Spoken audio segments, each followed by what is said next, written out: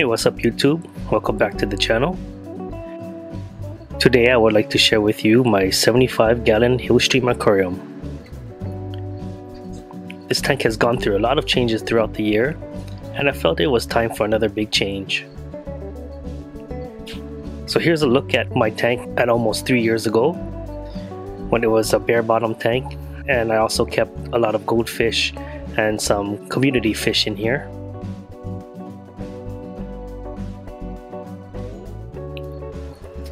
And then here's a look at how the tank looked for the past 2 years now. As you can see, it was just loaded with all sorts of fish and was pretty highly planted as well.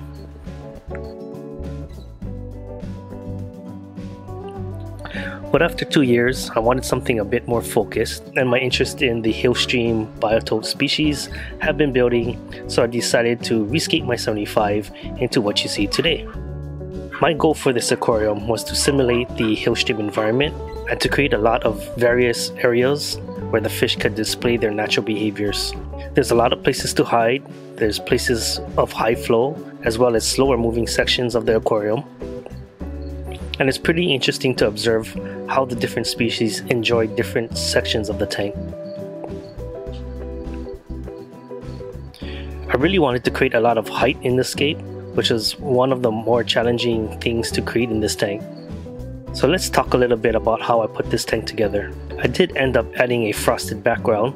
It was a pretty easy process. I just sprayed on some soapy water in the back and plopped the frosted background on there and smoothed out the bubbles. I also added this egg crate light diffuser on the bottom of the tank in order to protect the bottom of the glass from the hardscape. In order to save on cost, I decided to fill some cheap laundry bags full of cinder lava rocks. But the great thing about lava cinders is it's also very arid, enough to create a lot of living spaces for beneficial bacteria as well. And then after adding a bunch of rocks, both purchased from my LFS and found in my backyard, and adding 2 different sizes of sand substrate to the tank, here's what I ended up with. It might still be somewhat of a work in progress, as I'm not sure if I'll be adding more plants or not, but let's get into the stocking. I added a pretty large school of these long fin white clouds. A lot of these are actually ones that I've bred in my fish room myself, as I only started with 6 of them. I also have 3 rainbow shiners in here, and I can't wait for them to fully color up. My favorite Corydoras, the Adolphi Corydoras.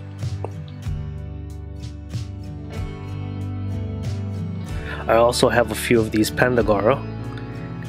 They're a pretty active bunch, really fun to watch.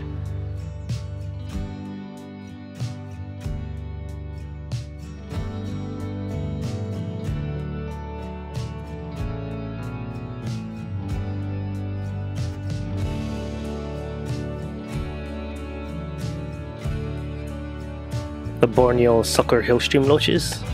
These guys were the original inspiration for this aquarium. They're such a unique fish, and they're actually quite social with each other. It's pretty interesting to observe.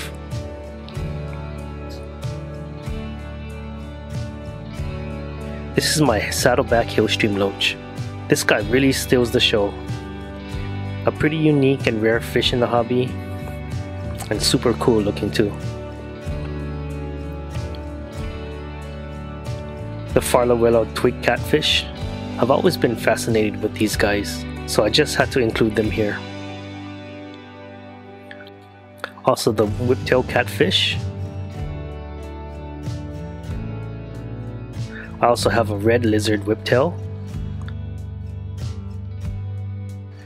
And 4 of these royal whiptails too.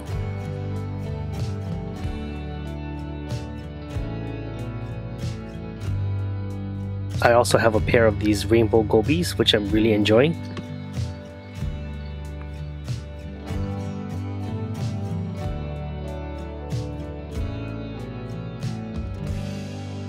And last but not least, what was sold to me as this hummingbird tetra. But after googling it, I'm not so sure that's what it was. If you know what this fish is, please let me know in the comments below.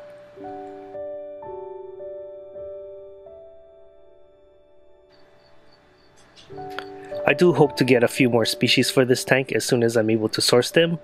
Off the top of my head, I'm thinking maybe some Stiphodon gobies and maybe some scarlet gobies, also known as Rhinogobius joai.